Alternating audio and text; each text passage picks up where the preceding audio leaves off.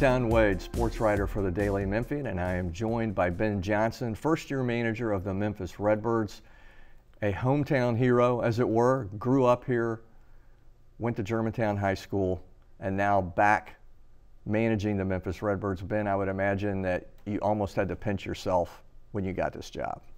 Absolutely. You know, to get the phone call to interview for this position was really, it hit me like, you know, like no other interview I guess I'd had. So yeah, it was a pinch me moment to get a chance to interview for this, and then to actually get the position was really, really, really awesome. Let's go back in time a little bit. Let's talk about growing up here. 25, 30 years ago, Memphis was a very different sports town. What do you remember about that? What was it like for you growing up here? Well, starting out, I spent a lot of time at Tim McCarver Stadium out at the fairgrounds. A lot of baseball games there. Also, you know, a lot of time at the Liberty Bowl. My family and I, my father, was something, you know, we grew up sports fans. Not only just baseball, football, and basketball, but we spent a lot of time at the wrestling at the Coliseum too. The wrestling, so, really? Yeah. Who's your favorite? I was Jerry Lawler, man. I mean, hands down, the king. All right, right answer. Hands down. Still a Jerry Lawler fan, so love to get the chance to meet him one day. But you know, we spent a lot of time over at the fairgrounds, you know, baseball, football, wrestling. I covered a little bit of the Redbirds at Tim McCarver Stadium when I was first in town, and I remember I did a story one time about the stadium going away, the new stadium coming. So I went out to the outfield wall, and you were an outfielder. Of course, you never had to play there, but literally nails coming out of the outfield wall at the old ballpark. Kind of a dangerous place. I believe you had artificial turf on the infield. Yep. Grass outfield, but you saw a couple of pretty famous people play there too, didn't you? Sure. Bo Jackson came through there. You know, that was something that, you know, my father reminded me of. Hey, this is one of the best players ever. So make sure you pay attention to this guy. Michael Jordan also was a player that we came and saw with the Birmingham Barons. So pretty cool experience for, you know, for just a young kid just in love with the game of baseball. So to get a chance to go over there and see some really good ball players and some good baseball being played at such a young age kind of motivated me to continue to pursue the passion of baseball. Were you there when Bo hit the home run that keeps getting longer? So I think it's now like 800 feet that he supposedly hit. It does keep getting longer. It wasn't there for that, but I've heard stories about it. And left field loonies, did you ever get out there with the left field loonies? I don't think I was of age at that time, but mostly I spent my time trying to run around, track down foul balls, and hollering at players for broken bats. So, you know, threw out my arm one night trying to, you know, clock the speed pitch, but outside of that, no, just spent a lot of time, you know, tracking down ground balls. I don't know how much of the game I really watched, to be honest with you. You know how kids are. That's what it is to be a kid at the ballpark, right? Get a tour of the whole place. Yeah, see it all. And then you played two sports in high school at Germantown High School, right? And you were drafted in the 4th round by the St. Louis Cardinals, which I know your dad, Larry, is a Cardinals fan, so that was great for him. But you had the opportunity to go play SEC football. Did, you know, and it was something that I was really proud of because I worked really hard at football too. Missed playing a game, but it didn't take long for me to kind of understand that baseball was a path that I wanted to go down. And then the Cardinals came to me with an offer that my family and I, we just felt we couldn't refuse at that time. So decided to go play baseball. Took advantage of the Major League Baseball scholarship program, and then started going to school shortly thereafter that. Actually, once I stopped playing the game, decided to go to school online and took advantage of those classes. So the Cardinals were great to me in that regard. They gave me an opportunity to play professional baseball, and they also paid for a good bit of my college. I guess when you were coming up, Ben, there was starting to be some specialization with kids in sports, but not like it is now.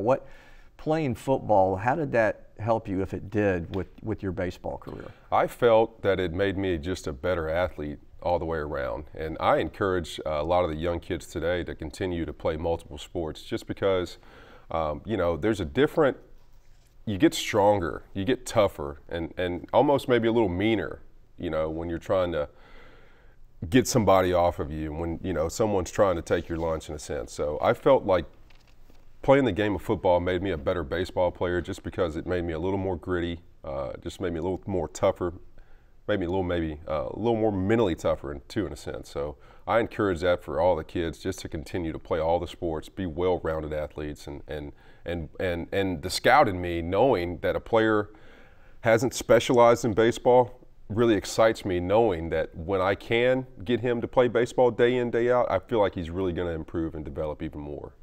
And your dad actually coached you with the East Memphis Tigers, and if I'm remembering what you told me previously, he really was not very gentle with you guys when he was pitching batting practice, getting you ready to face some really tough teams. Sure, he would, I remember that he didn't hold back when he came to throwing batting practice. He put some on the ball, threw it in there hard. And for us, we really didn't quite understand that, as kids, that, hey, why is Mr. Johnson or Coach Johnson throwing the ball so hard? But in the end, he was trying to prepare us for the best players that we would see. So not only were we practicing hard and practicing with a purpose to win, but we were practicing to be the best and to beat the best, I guess. When you think back on those days, did it really ever occur to you, Ben, that you would be in the major leagues someday, or were you just a kid having fun playing the game? I always dreamed of being a major league ball player. I really did. And even at a young age, when I was in elementary school, I'd never forget. I was going to school at Whitehaven Elementary.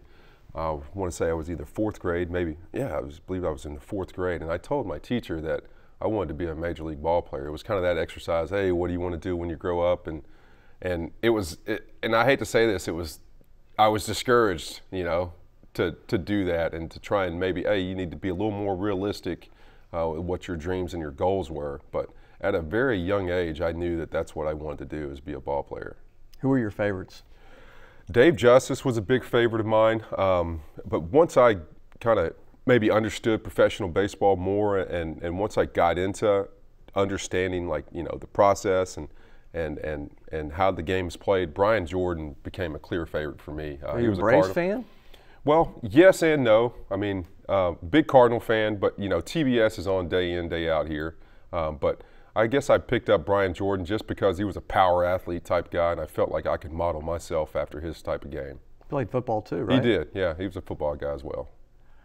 And then I think people in this town maybe sometimes don't realize how different the path in baseball is from football and basketball, because we see a guy get drafted in the first round by an NBA team, and he's playing on opening night, right? Or even if you go to the NFL draft, if you get taken in the 5th round, there's a good chance you're on that roster just a few months later and you're playing. Sure. But you were drafted in 1999, I believe, right? 4th round, which in case you don't know, that's like being a lottery pick in the NBA to go in the 4th round in baseball. I think that's a fair comparison. But it takes you 6 years to get to the major leagues, and that's like a normal amount of, I'm not saying that's a long time, that's like a normal amount of time. Ben, what was that journey like, and were there points along the way, I would guess there would have had to be, where you questioned, like, should I keep doing this? Am I going to get there? Sure. Well, that was a long road, and I feel that the reason, players just in general, the game of baseball is played differently in college and high school than it is at the professional level. So a lot of young players need to understand how to be a professional, not just on the field, but also off the field and in the clubhouse. And for some players, that can take some time to transition. I'd never swung really a wooden bat until I got to professional baseball, so that took some time to kind of get a feel for that. It's a different sweet spot on the bat. The bat has a different balance in aluminum, so to make that transition, it took me, pretty much almost a full year to just get comfortable with knowing how to handle a wood bat. And of course, there were struggles there along the way. I was a really good football player, so I kind of questioned, did I make the right decision when I'm struggling in A-ball, when I'm struggling in AA?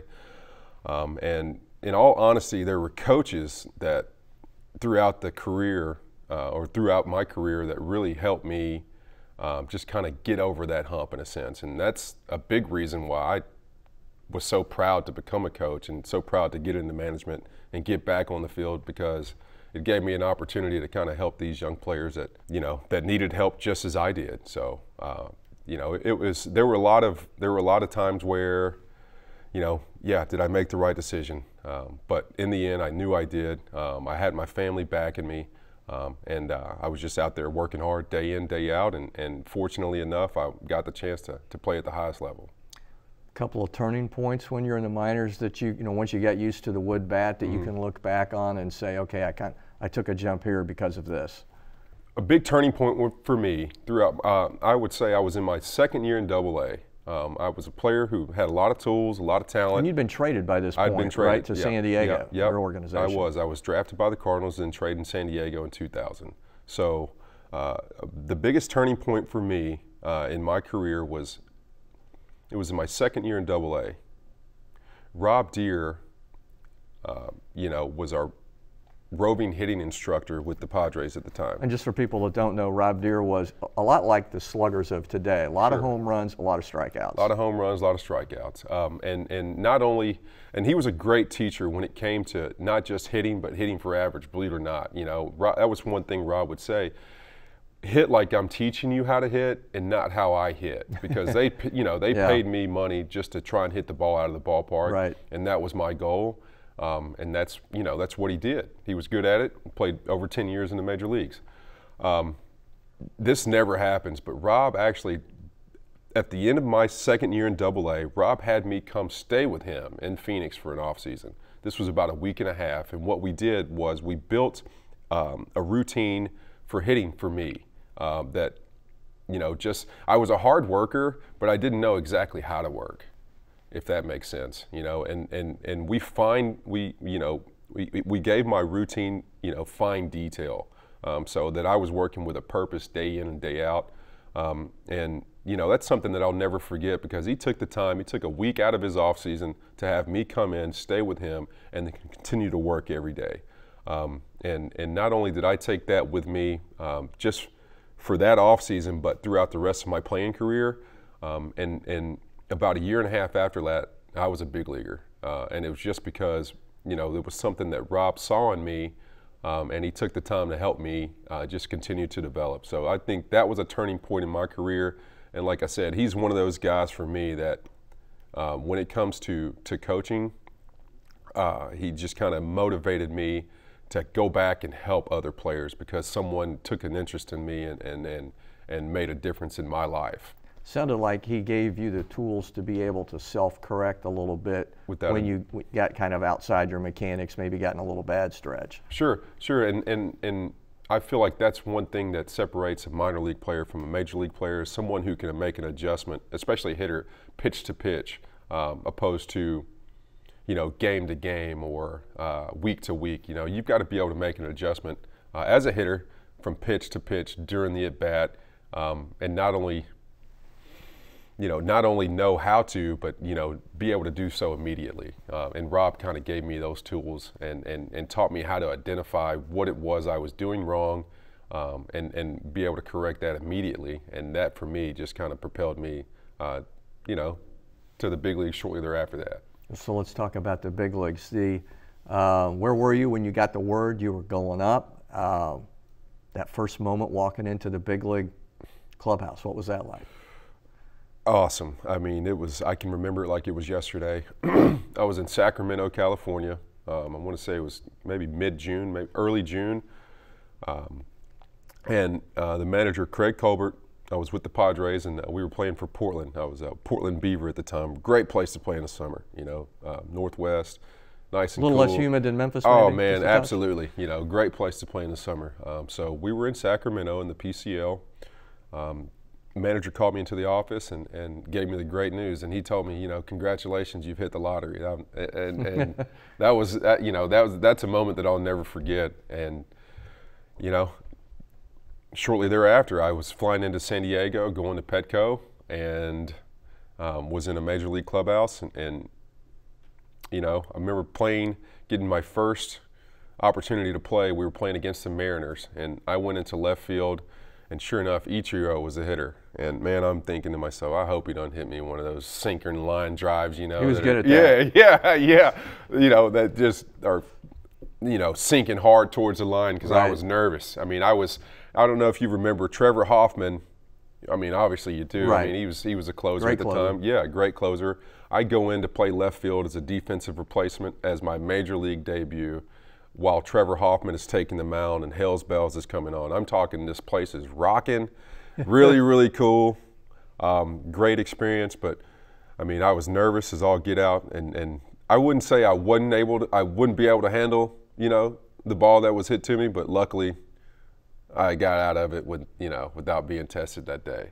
Got my first start the next day, and then got my first major league hit off Jeff Facero, which was kind of funny.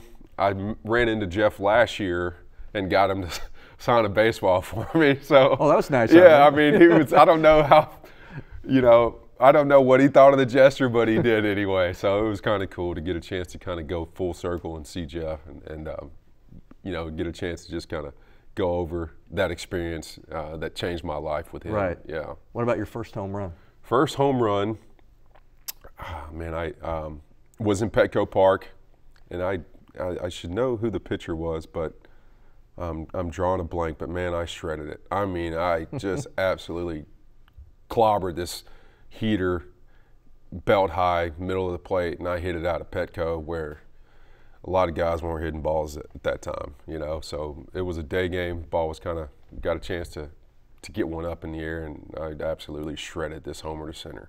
Yeah. What kind of all the things that go around being a major leaguer? There's the kind of one of the speeches in Bull Durham, Crash Davis is telling the guys who've, the young minor league guys who've never been up there, and he had his 23 days or whatever. You never touch your bags. It's 5-star hotels. Laying out the whole thing. What about that part of it for you? Was a lot of that experiences that you never had before? Absolutely. There's kind of a saying I like to say, and it's the major leagues is the only place to play. I mean, it's the only place to play. And you wish a lot of these guys who put in all that hard work and time at their craft and get an opportunity to play in the major leagues, but everything's better. I mean, the food tastes better, the water tastes better, you know what I mean? It just seems as if, they cater to you in every way so that you can focus on exactly what it is you're there to do, and that's to be productive on the field.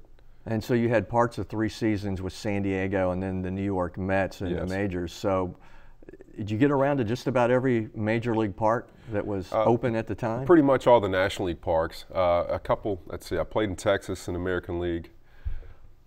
Played in Detroit in the American League just during interleague play. Right. But for the most part, a lot of my games came played in the National League there.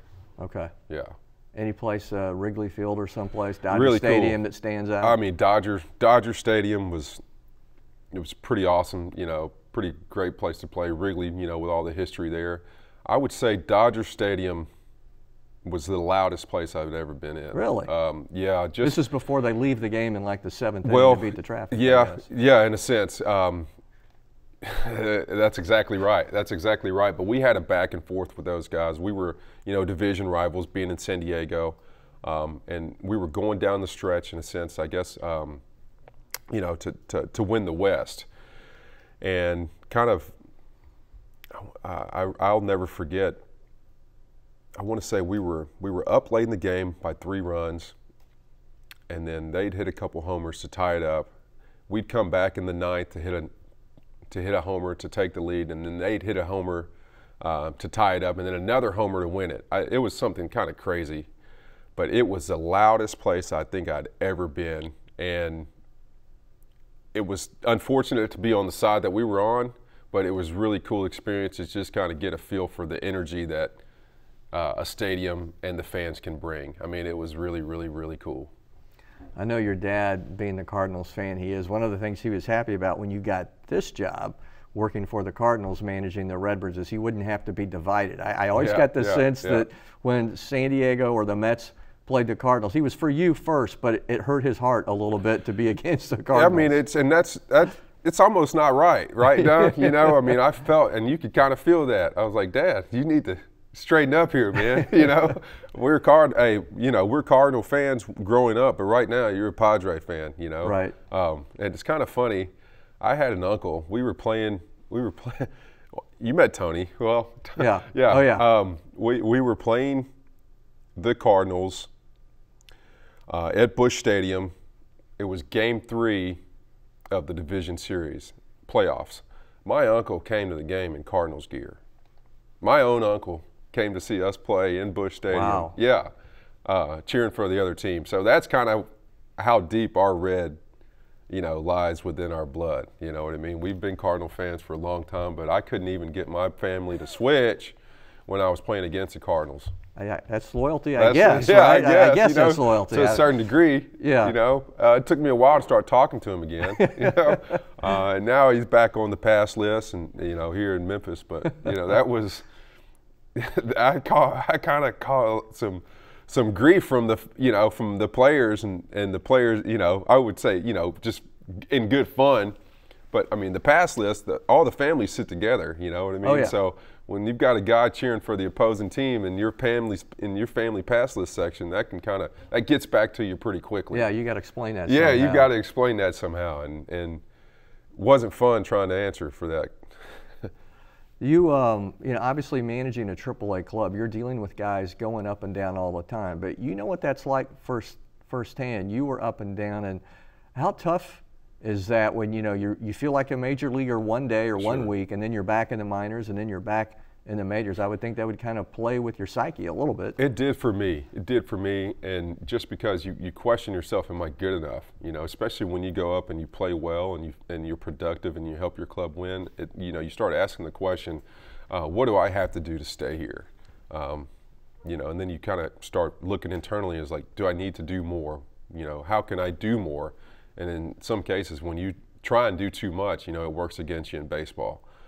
With that being said, these players now are really smart. There's not much that they don't know, especially when it comes to They get the business of the game better than back in your day. Absolutely. That's a good way to put it. And they understand, what options do and how, those options are used, no matter sometimes how well they're playing or, if they can be on a tear at the major league level, but if they're a player that has control ability and they can go up and down and the team won't lose their rights, then they kind of understand that that's just part of the process and part of what they're doing. And these players more so today know more about that process than ever, I feel. These are smart kids. I know when we talked in the offseason after you got the job, you mentioned that you were really looking forward to that first time that you got to tell a player of yours that for the first time he was going to the major leagues. And now you've been able to do that several times. What's that been like for you? It's great. It's great. Just recently, the most recent, Tommy Edman, for the first time, I'll never forget the smile on his face. I mean, it stands out. It's kind of ingrained in my, just kind of ingrained in my memory in a sense. Tommy, he's someone who's worked really hard. He's a baseball fanatic. His dad's a baseball coach, so it doesn't just stop with him. He's making an entire family proud. So to get an opportunity to give a young man that information that will change his life and make a lot of his dreams come true is really, really special. And I try and be as creative as I can be, when I'm relaying that information. Sure. But, there's times where it just comes out, hey, man, congratulations, go give them, go get them, kid. To kind of take it back where we started, because you coach third base as part of your job as manager of the Redbirds, are there times when you're standing out there, Ben, and you're kind of looking around, maybe you're seeing kids running around after a foul ball at AutoZone Park, you kind of flash back to that kid at old Tim McCarver Stadium? Not so much, not so much. And because when I'm managing third base, there's so much going on, especially in a National League game. I'm trying to process the information on what our next move is going to be. So I wish I was that relaxed over there. I have a tough time being that relaxed. I would say that's maybe something that I am always working on. It's just kind of, hey, take a deep breath, just kind of let the game come to you. But for the most part, I'm kind of trying to stay as dialed in as I can and think about our next move. Yeah.